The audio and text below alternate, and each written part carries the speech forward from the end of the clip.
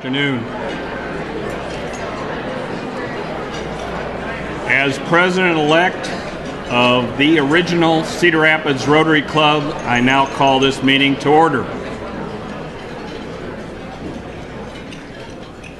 My name is John Wasta. I'm the Chief Operating Officer of Tallgrass Business Resources. Tallgrass is a company that works on office furniture, office space planning, office supplies in Cedar Rapids, Coralville, and Davenport. I want to thank you all for coming today to help us celebrate Martin Luther King Day, and also want to be sure to welcome all of our students that are being honored today and their families. This is what it's all about, and I am pleased to be able to welcome you for that. I would like to take a minute to have any public official, elected officials that are in the room, please stand so we can recognize you.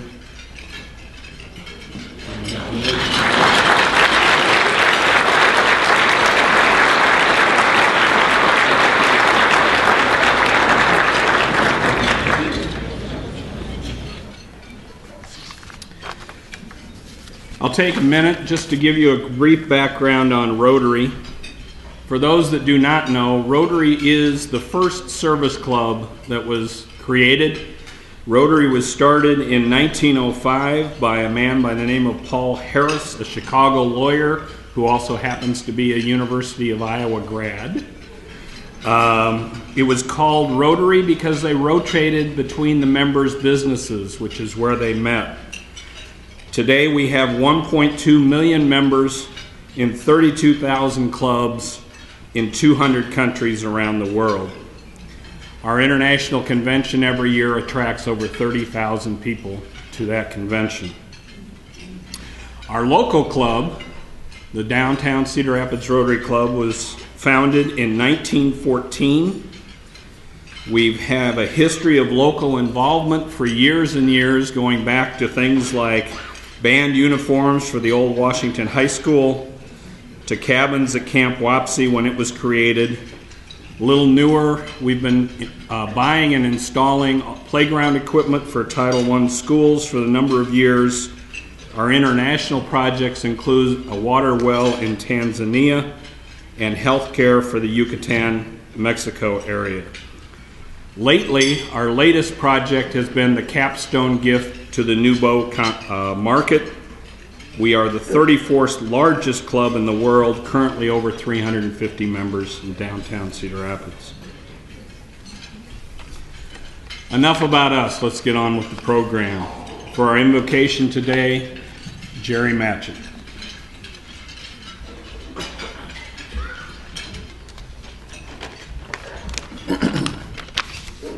Good afternoon. As we enter into a time of prayer, I would like to take this time to remember Drew Wall, a Kennedy High School student who died just this fall. And Drew was a 2011 honoree of this very program representing Taft Middle School. So please join me now in a moment of silence.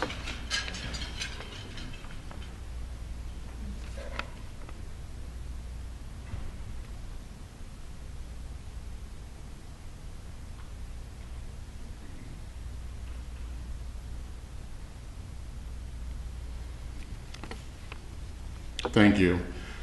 There is an African saying, "It takes a village to raise a child," that has been mainstreamed in a well-known best-selling book. And it's true. It does take a village to raise a child, and precisely that, because of that, the child, as he or she matures and benefits from that nurturing, has an obligation to the village. It might be in the form of donating time or money to a charitable organization, or just showing a junior member of the village the ropes to a given situation, or giving him or her a leg up. So remember that while it takes a village to raise a child, it is the children who sustain the village. Let us pray. Oh, blessed Heavenly Father, help us to remember that we are all children of God. As children of God, we are blessed with your presence and guidance in our lives. We are also challenged to live up to this blessing by how we take care of and treat each other.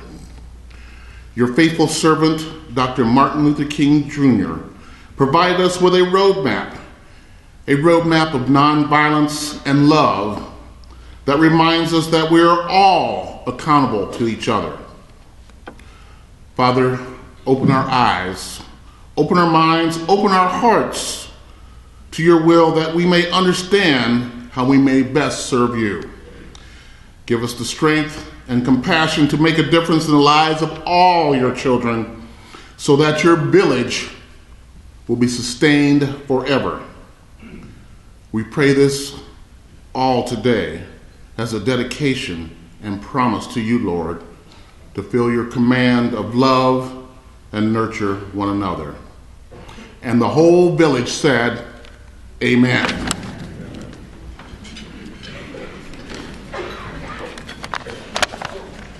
I do have one more job to do.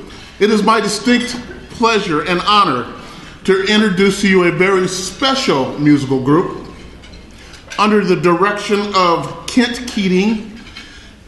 Meister Singers is one of Cedar Rapids Jefferson's most select vocal ensembles.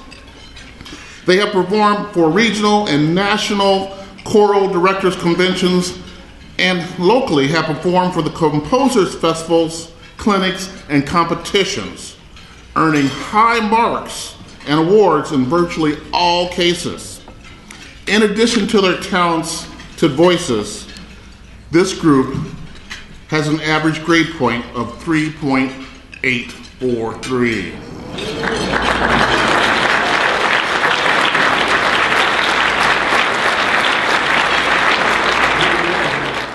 In 2010, the Meister Singers were selected as the grand champions of the concert choir division of the North Central competition in Indianapolis, Indiana. Last spring, the Meister Singers were crowned grand champions again of the chamber choir division at the Hoosier Show Choir Classic held in Indianapolis, Indiana. They are also named grand champions of the chamber choir division at the Chicagoland Showcase Chamber and Show Choir Division contest at Arlington Heights, Illinois. So please, all of you, please stand at this time and join with the Meister Singers as they perform and we sing the African American National Anthem. You'll find the words on page 3 of your program with you. Lift every voice.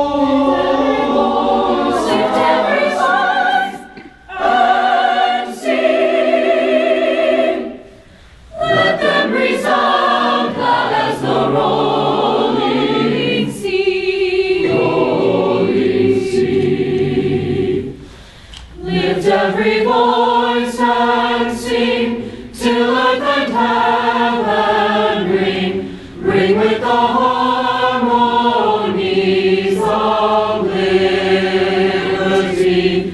Let our rejoicing rise high as the lifting skies. Let it resound loud as the rolling sea.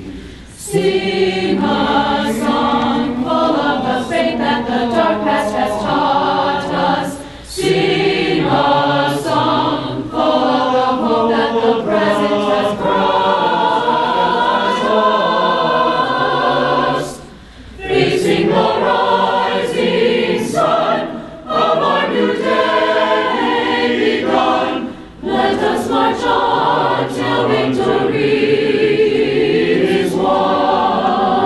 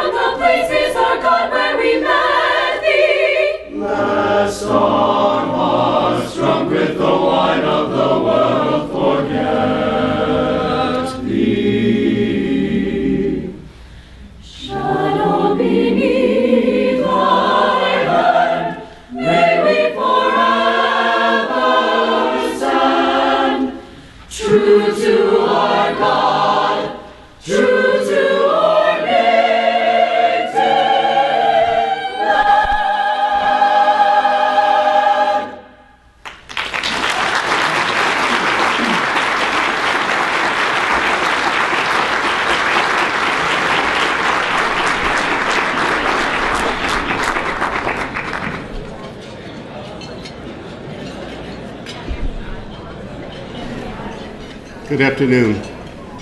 My name is Dwayne Daniels. I am owner of iBest Solutions here in Cedar Rapids, a financial service and insurance company. I have the privilege of introducing our guest speaker this afternoon. Have you ever been in a situation where you desperately needed professional help and automatically, while still in panic mode, without blinking an eyelash, knew exactly who to call? That happened to me back in January of 2011. My fraternity, Kappa Alpha Psi Fraternity Incorporated, was having a regional meeting which was comprised of approximately 450 African American men from the upper Midwest on the first week of April. The local alumni chapter and undergraduate chapter at Iowa combined forces to host this event in eastern Iowa. Since Iowa City, a university town, was the host location, we decided to resurrect an old community service / educational program. The oratorical contest for junior and senior high school students, developed and run by senior members of our fraternity who had since relocated, was chosen. This was a great idea. There was a problem though. This program was developed by brothers who were educators. I and others knew how to market the program, but none of us knew all the ins and outs of developing an oratorical program. No worries. I called Dr. White. She gave me all the information I needed to know and instructed me on the best way to reach our goal in the time frame we were dealing with. She even agreed to be our honorary judge. As a person who continually promotes achievement and growth to students, Dr. White received the 2011 Promoting Achievement Award from Kappa Alpha Psi Fraternity that weekend. Because of her commitment towards education, her steadfast beliefs in tolerance and diversity, and the love of her community, Dr. White has been recognized and has received awards and honors such as the Zeta Pi Beta Founders Week Excellence in Education Award in 1991, the NAACP Vision Award for Youth Education in 1995, Martin Luther King Holiday Celebration Award in 1996, Kappa Alpha Psi Fraternity Community Service Award in 1997, KCRG 9 Who Cared nominee in 1998, NAACP Excellence in Education Award in 2001, Outstanding Advanced Placement Teacher on the AP Central College Board in 2002, University of Iowa College of Education Phyllis M. Yeager Commitment to Diversity Award in 2002, the NAACP Viola Gibson Award in 2006, the Women's Equality Day Woman of the Year Award in 2007, and the African American Women's Conference History Makers Award recipient in 2008. Dr. White has 30 years of experience as an educator in Cedar Rapids Community School District. When I heard she had retired, I thought she would move somewhere and we would lose another valuable part of our community. She didn't. Instead, Dr. White developed the Academy for Scholastic and Personal Success and currently serves as its executive director. She has worked on the Commission on the Status of African Americans at the Iowa Department of Human Rights and was appointed director of the Iowa Department of Human Rights from 2003 through 2004. Dr. White has served on the board of directors for the Cedar Rapids Civil Rights Commission, Diversity Focus, the Greater Cedar Rapids Community Foundation, the Cedar Rapids YMCA Family Service Agency, the Cedar Rapids Arts Center, and the Cedar Rapids Fine Arts Council, and many other organizations in various capacities. Currently, besides being executive director for the Academy, Dr. White is program director for Kids on Course, a collaboration of the Zach Johnson Foundation, Cedar Rapids Community School District, and United Way of East Central Iowa. Ladies and gentlemen, it is my honor to present my soror, Dr. Ruth White.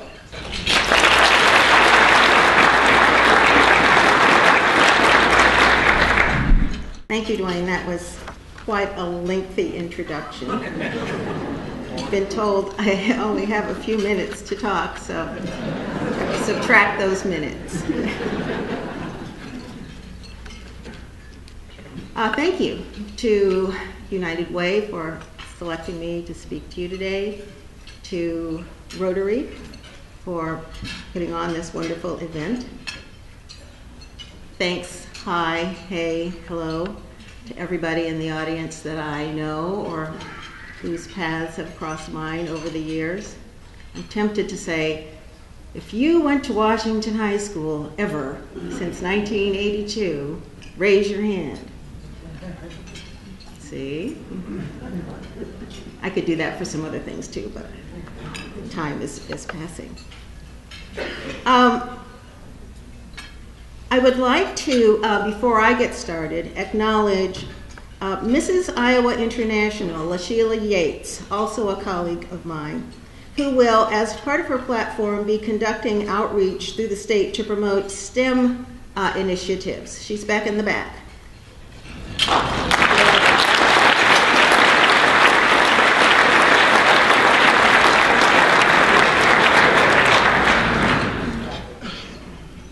Also, shout out to the Kids on Course team over there.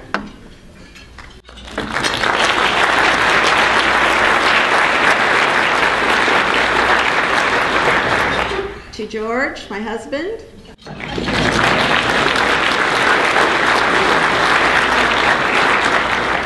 And to Travell, my grandson.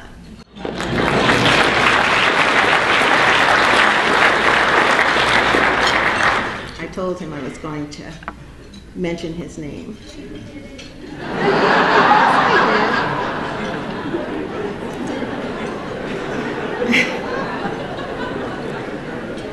Also, before I get started, I'd like to acknowledge the Meister Singers. I guess they're back someplace, but I would just like to say that I think that James Weldon Johnson and Rosamond Johnson, who wrote the words and music for the African American National Anthem, would have approved of that rendition and that arrangement. It was beautiful. And if you don't know the words to that song, you should learn them. They are beautiful. Where are the honorees? Are you over kind of in this area? Okay, I will be directing some comments to you. As an English teacher, I always think, well, maybe I should have a test. And so if time permits, there's going to be a test. And if it doesn't permit, then the students, I will ask you to take this test in the section of the program that follows this one. So, and all of you can look and listen for references to 4 literary works with which, if you're not familiar, you should be. So I would have you have your pens and papers out if you were in my class, but right now I'll just ask if you're ready. I'm really, really, really pleased, privileged, and proud to have the opportunity to speak to you on this historic occasion, Martin Luther King Day and Inauguration Day. This is a moment in history.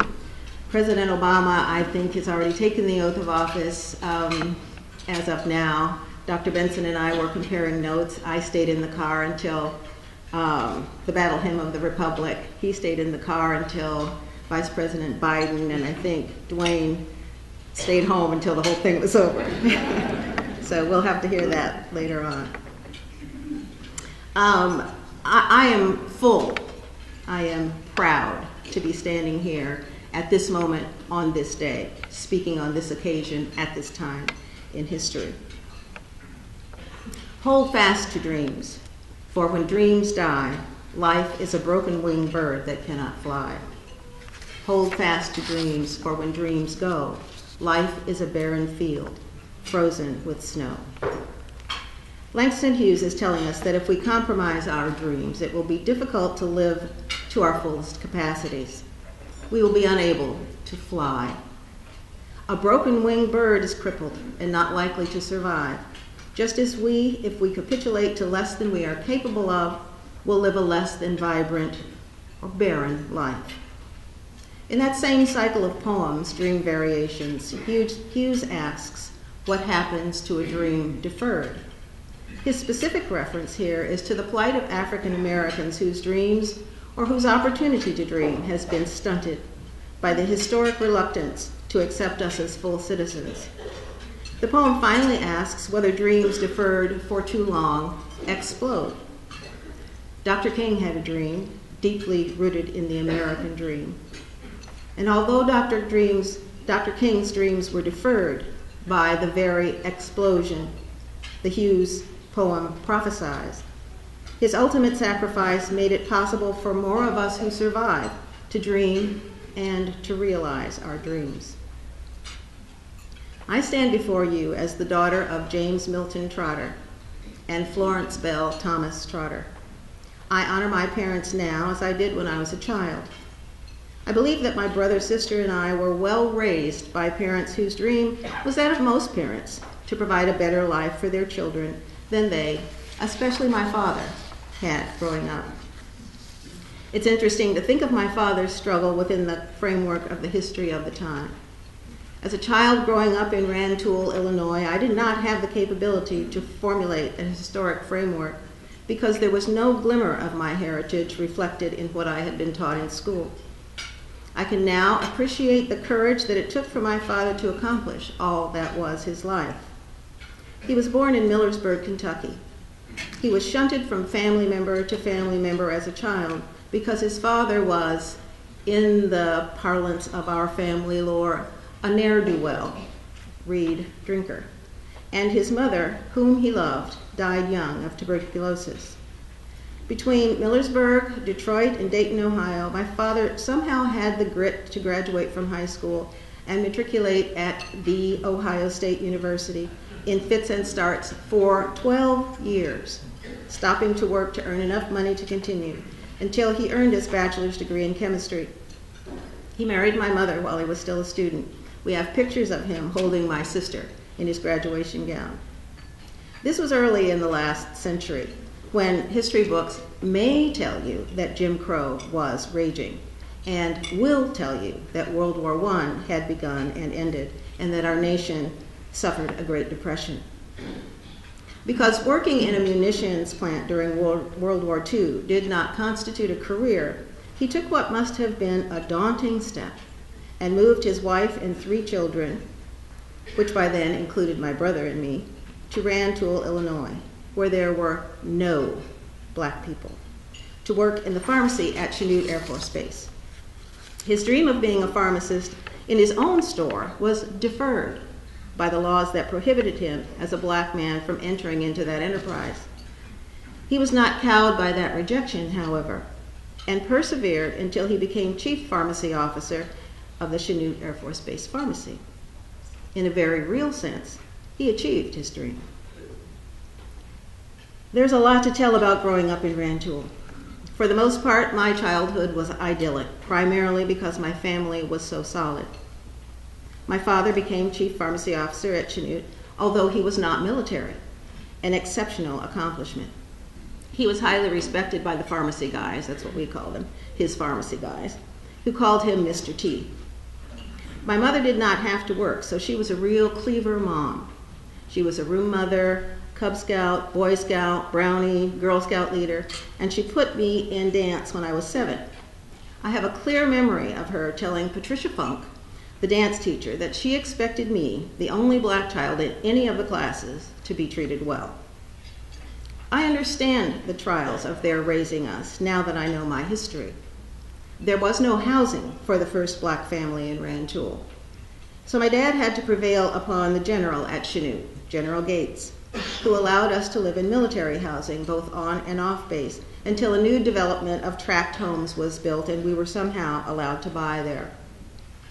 From the perspective of history, I now realize that discrimination was rampant. It had kept my dad from owning or renting land in Rantoul when I was a child, just as it had when he dreamt of owning that drugstore in Columbus after he graduated from college. It created the necessity for my genteel mother to be a tiger mom, to protect us while we were growing up. It kept us from getting summer jobs, from hanging out at People's Cafe after games, and from going to the new swimming pool. My parents knew about post-World War II housing discrimination, about Emmett Till, about Rosa Parks, E. Franklin Frazier, Kenneth Clark, and Martin Luther King, when we kids were only dimly aware. It is only through the lens of history that I can put that into some perspective. That history is my life. I realize that who and what I am is informed by the fact that I am an African American woman. If I honor that, I will be honoring what Dr. King dreamt of, stood for, fought and died for. I believe that honoring heritage is necessary for everyone. This embrace of heritage and legacy, even though the idea is rejected by people who think that ethnicity and heritage and history are irrelevant in this day and age. I was not a civil rights baby. I was young and aware, if not fully conscious, when Dr. King was assassinated. As remote as that history may be for so many of you, it is what I have lived. From the perspective of history, I realize that our forward movement as a society has obliterated the dreams that so many of our leaders held fast. Do you remember where you were when John F. Kennedy was assassinated? I do. It was November 22nd, 1965.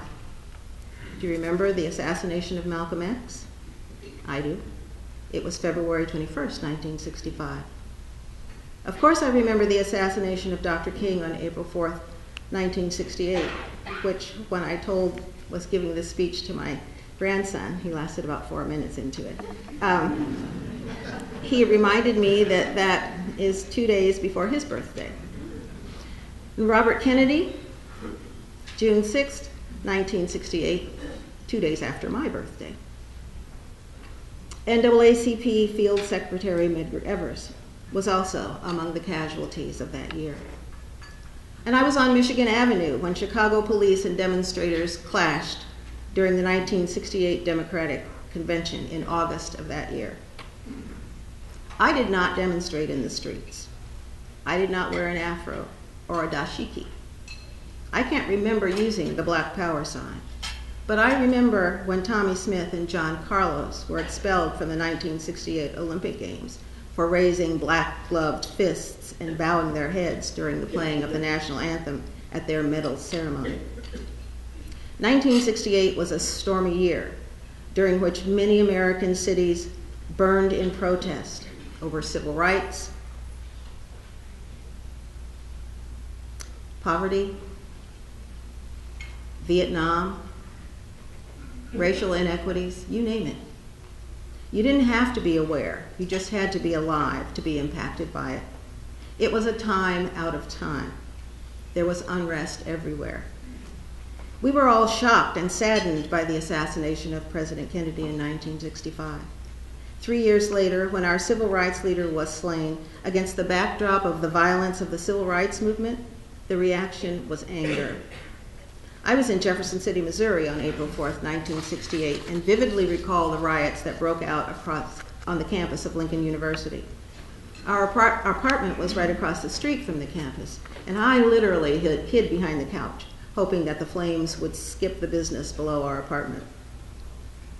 I suppose it may have been an unintended consequence of that horrible time that led us indirectly to Cedar Rapids, because We were hired away from Gary, Indiana, where I first taught, to become firefighters in Kankakee, Illinois, in the wake of the civil rights upheaval. And from there to Cedar Rapids to accomplish the same sort of purpose in 1972, although the language was softer. We understood that we were sought after because of our ability to navigate in two societies, one black and one white. We were experienced educators, qualified in every sense, and brought the added bonus of having lived around white people. We came to Cedar Rapids because the then superintendent needed to increase the number of African American professionals in the school district, and this is still an issue. We were perceived as being able to relate to our own people, as well as to negotiate the larger society.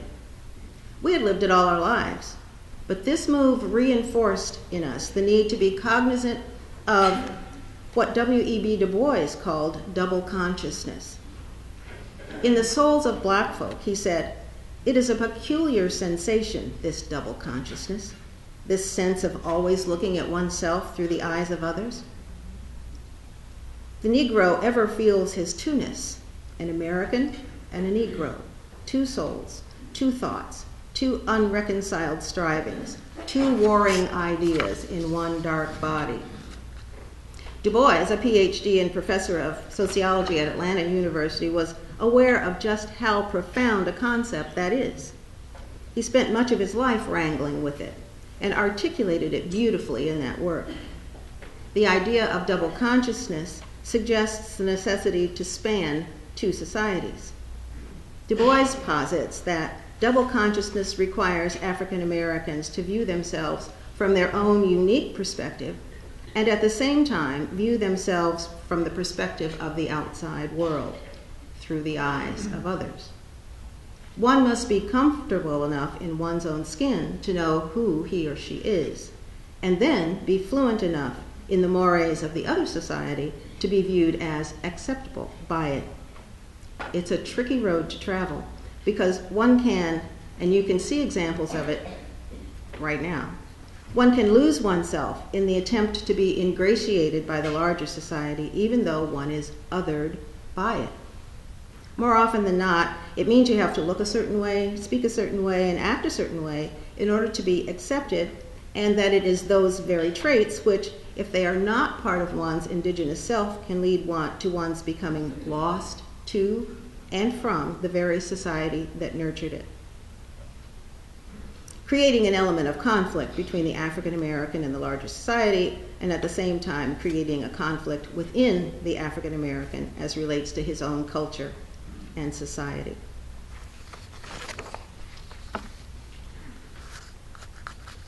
I bring this up because the concept of double consciousness became manifest in my own life. I thank heaven for the wisdom of my parents who saw the dangers of raising black children in a white town and provided us what we needed to survive: books, rules, mandates, a black church 15 miles away, words to live by, and lots of love. When we came to Cedar Rapids, I kept finding myself in places where I was the minority and was expected to teach others how to deal with people who look like me. I was the other in Rantoul, and I was expected to teach it in Kankakee and then in Cedar Rapids. I had been looking for myself in the literature that I loved and excelled at studying, but not finding myself there. Not in elementary school, not in high school, not in college, with the notable exceptions of George Washington Carver in elementary school and Ralph Ellison in college. Then, when I was studying for my master's and doing research on the playwright Eugene O'Neill, every resource I encountered contained citations by Darwin Turner. Turns out, Darwin Turner was a professor at the University of Iowa. My association with Dr. Turner was the beginning of my PhD study and also of my self-awareness. I discovered that my culture was rife with scholarship and that I just didn't know it. I was and am a reader, and our house was full of books. I can remember getting out of having to set the table because Ruthie is reading. But what I discovered in the literature that I had never known existed to read, and in the history that I had never been taught, filled me with a pride and confidence that augmented that which came from being a part of my family. It provided a foundation that gave me strength. It was a literal aha moment, and I have been on a tear ever since. I saw the need to introduce the importance of cultural knowledge in the students I taught, to encourage young people to get in touch with their history, their culture, their heritage, to embrace their heritage instead of ignoring it or rejecting it altogether, and to use it to garner the strength to achieve. Students who did not know or did not see the importance of learning about their culture were often wasting their time in school.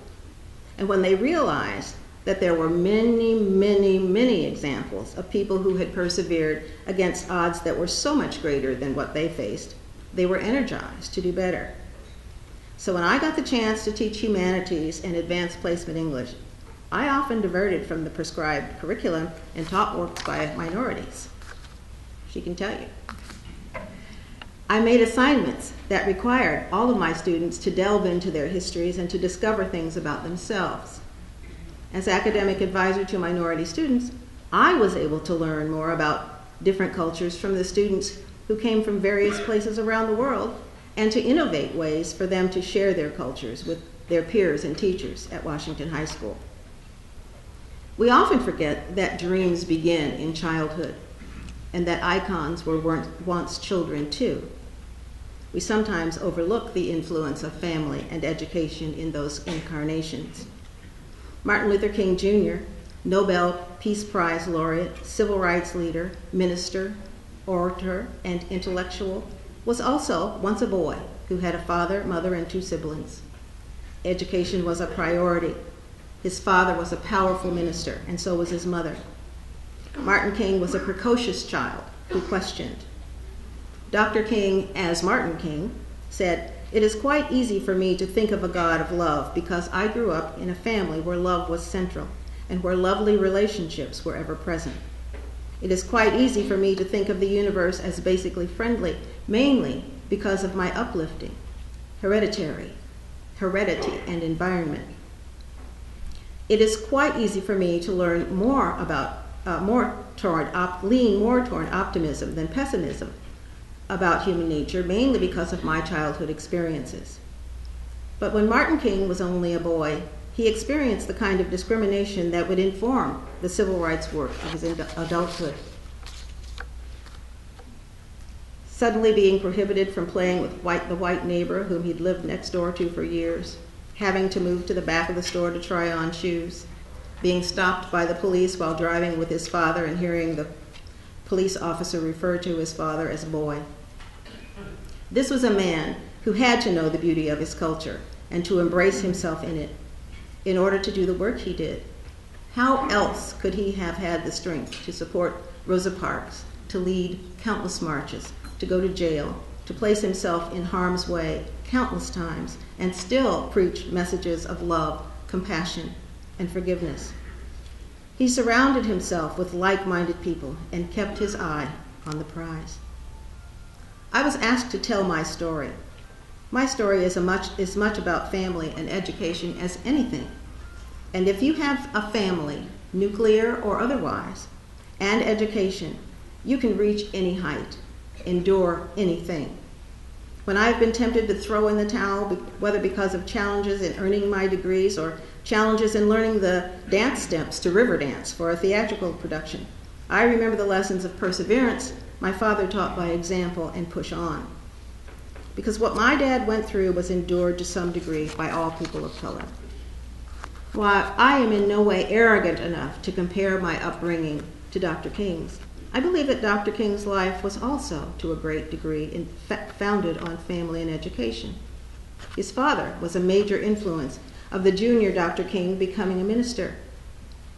I guess the influence of my father, he said, also had a great deal to do with my going into the ministry. This is not to say that he ever spoke to me in terms of being a minister, but that my admiration for him was the great moving factor. He set forth a whole noble example that I didn't mind following. Both of these fathers, Dr. King and mine, were stern taskmasters. Good grades were expected in our homes. I didn't skip 2 grades like the young Martin King did, and I wasn't 15 when I went to college like he was when he entered Morehouse. But I was 12 when I decided I was going to somebody's college. A job wasn't done unless it was well done. You didn't stop until it was finished. Dr. King sent his son to work in the cotton fields so that he would have a healthier respect for his forefathers. We lived in Illinois, so there were no cotton fields. But when I discovered that detasseling was the worst job ever, my father made me finish the season.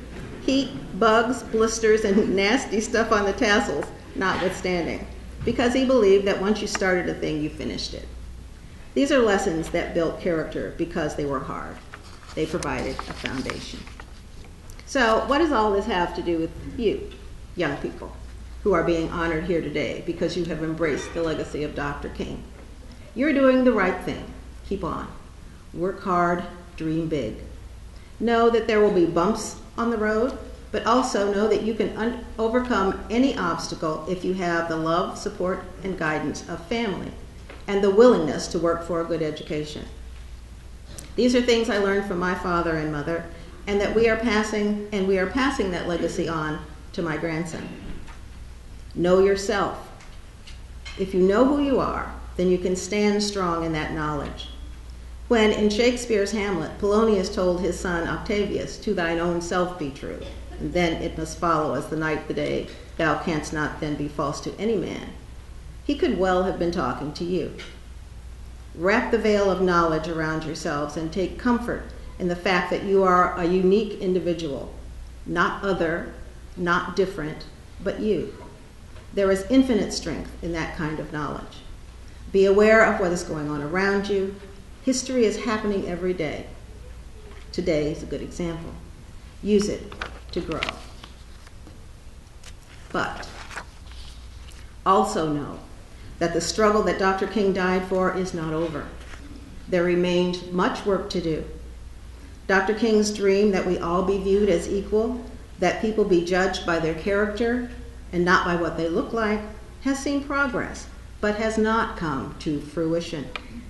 There is still too much violence, too much injustice, too much oppression, too much poverty.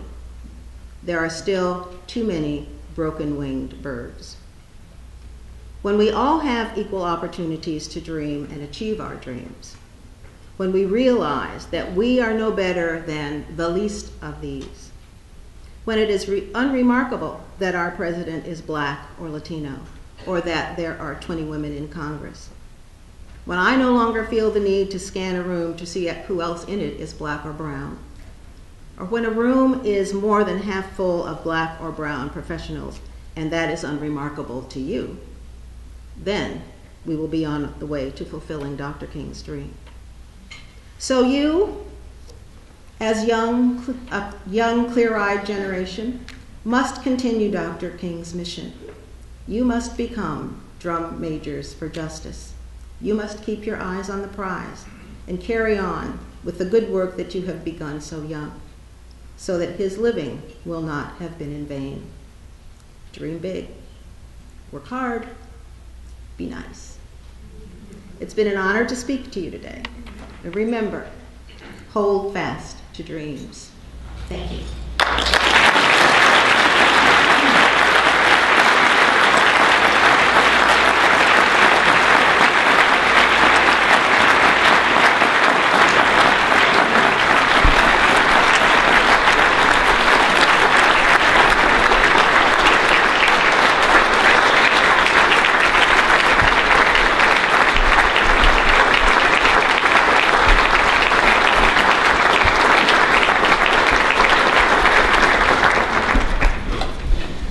Thank you, Ruth.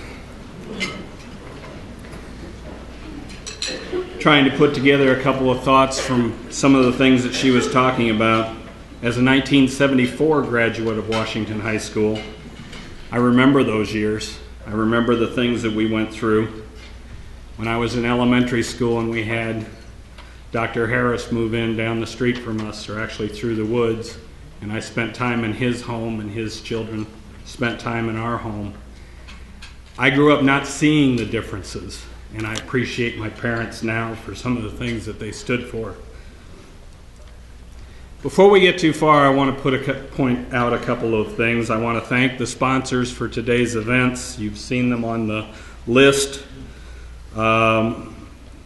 If you see a name up there, please, and you see someone in the audience, please thank them for their sponsorship. Those are the things that allow us to do things like this. Special thanks, Barbara Elam, who started this.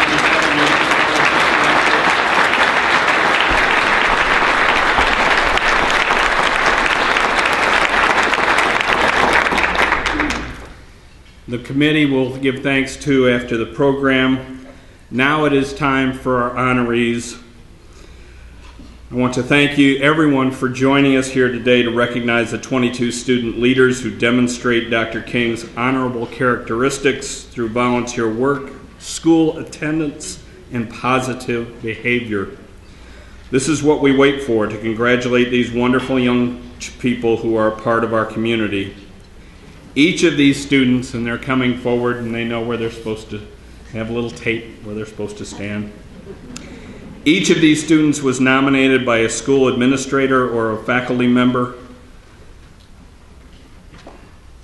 It'll take a couple minutes to get them all up here. Dr. Dave Benson, Dr. White. Dr. Benson, by the way, is also a Rotarian in town, is going to come up on stage to help congratulate the students. And with that, we'll take my place.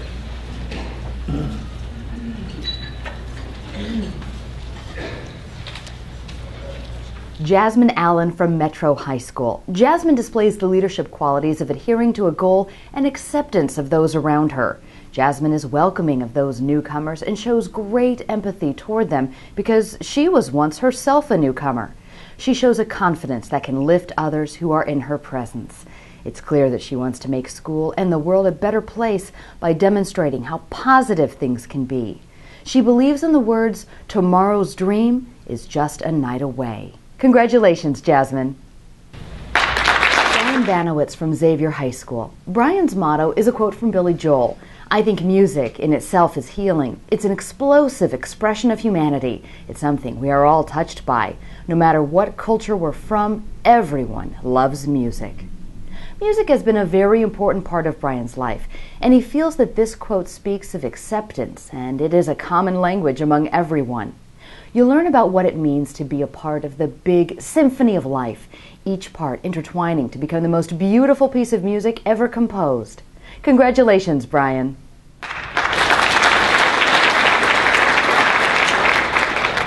Hannah Borsay from Roosevelt Middle School. Hannah's motto is something her parents said: "If you believe in yourself, you can make yourself whatever you want to be." This quote describes how she lives her life because if she puts her mind to it, she can achieve all her goals in life. Congratulations, Hannah. Jacqueline Brock from St. Joseph Catholic School. The Darren Hardy quote that best describes the way Jackie lives her life is, "Giving to others is the greatest gift you can give yourself." This quote speaks to her because the feeling you get when you give is greater than any gift you will ever receive. Even just giving a little of what you have creates a feeling of motivation that will push you to give more. Money is not the only thing you can give, though. Time and volunteer work can sometimes be even more valuable and rewarding. Congratulations, Jackie. Bailey Bruce from Vernon Middle School. Bailey's motto is, "The past can hurt, but you can either run from it or learn from it." Congratulations, Bailey.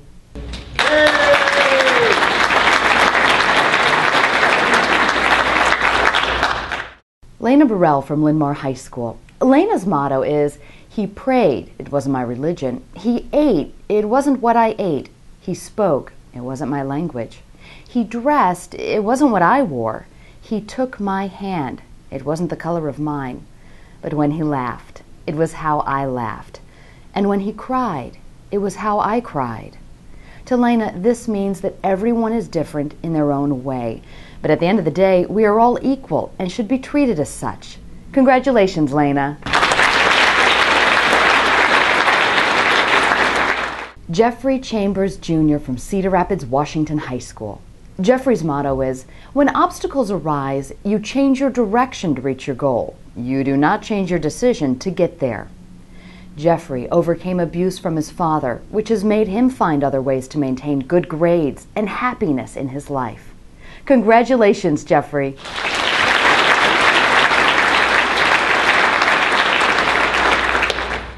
Nick Connolly from Marion High School.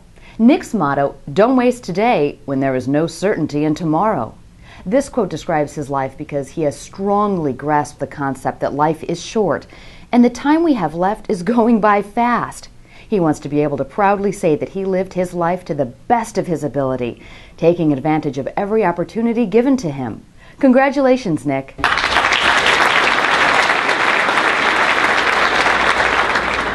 Dalvin Dixon from Kennedy High School.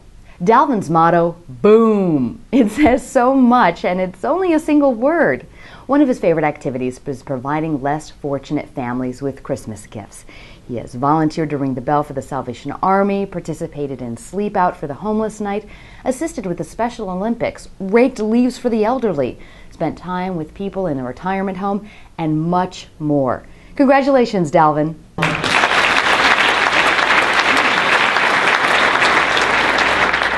Avery Guy from Taft Middle School.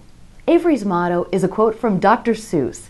Be who you are and say what you feel, because those who mind don't matter, and those who matter don't mind.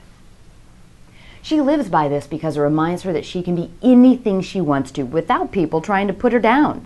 She can dress, talk, and act the way she wants because her family and true friends will love her for who she is. Congratulations, Avery.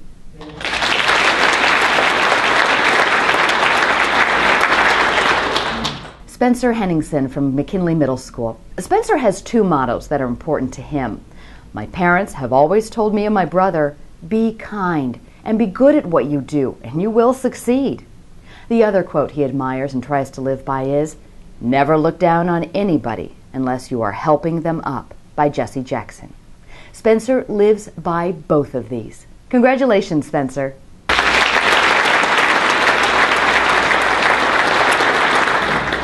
Bona In from Oak Ridge Middle School. Bona has two quotes. Life isn't about waiting for the storm to pass. It's about learning to dance in the rain. To her, this is about accepting life as it comes. Her other quote by Oscar Wilde. To live is the rarest thing in the world. Most people just exist. These two quotes remind her to live her life to the fullest and enjoy each day for what it brings. Congratulations, Bona.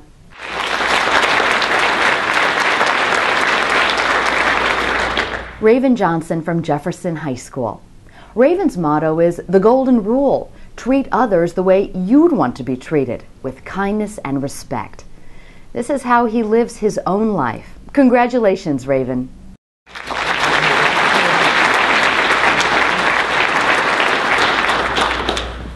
Kelsey Levi from Prairie Point Middle School.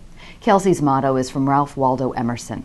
Nothing great was ever achieved without enthusiasm. She likes to be the cheerful, excited person in the group. She believes a good attitude is vital for success. When you're optimistic, there's little that can pull you down or hold you back in your endeavors. Congratulations, Kelsey.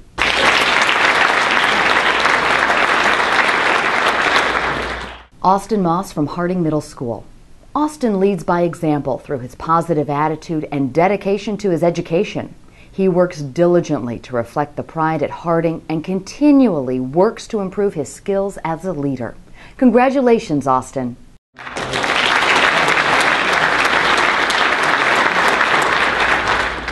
Connor Miller from LaSalle Middle School. Connor's motto is a quote from Colin Ford. What you do is a matter of what you will do. Congratulations, Connor.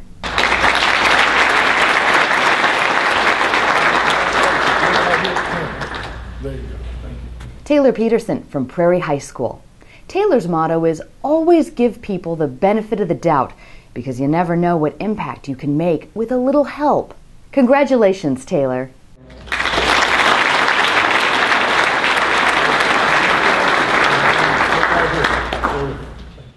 Lucretia Pledge from Franklin Middle School. Lucretia's motto is cherish each and every moment you have now, because there may not be another moment. She lives by this because she knows not to let life pass her by. Congratulations, Lucretia. Faith Saturn from Regis Middle School. The quote that best describes how Faith lives her life is from St. Francis of Assisi. Start by doing what's necessary, then do what's possible, and suddenly you are doing the impossible. She loves this quote because she enjoys being involved in just about everything. She doesn't know how she does it sometimes, but she doesn't really think it's her doing it. She thinks it's God working through all the people she knows, mostly her family. Congratulations, Faith.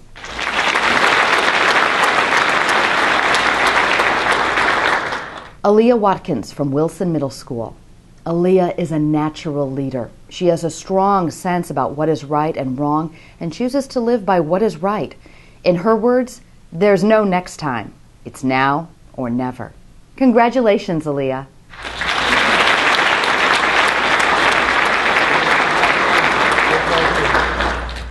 Andrew Wood from Excelsior Middle School. Andrew's motto is, attitude is everything.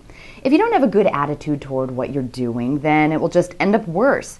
If you're positive, there will be a positive outcome. If you're negative, then expect a negative outcome. Congratulations, Andrew.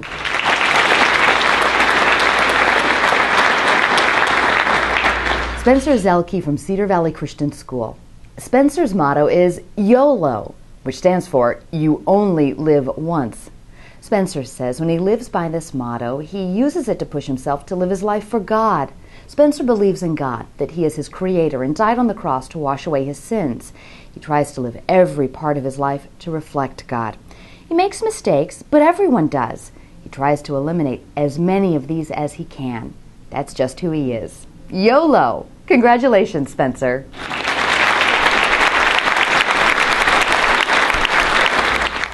Will the students please stand once again? Let's give them our thanks.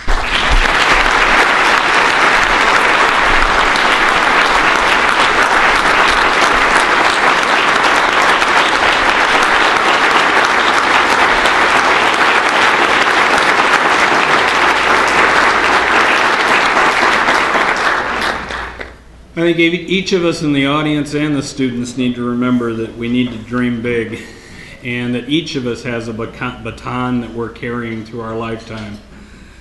It's not where you came from, but where you go and what you can get, how you get there. Once again, I want to thank the sponsors for today's events.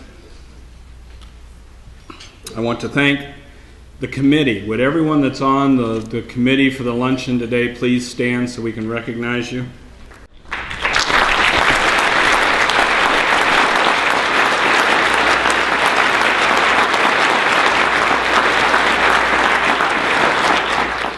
And of course, Barbara for 27 years ago, starting the whole thing.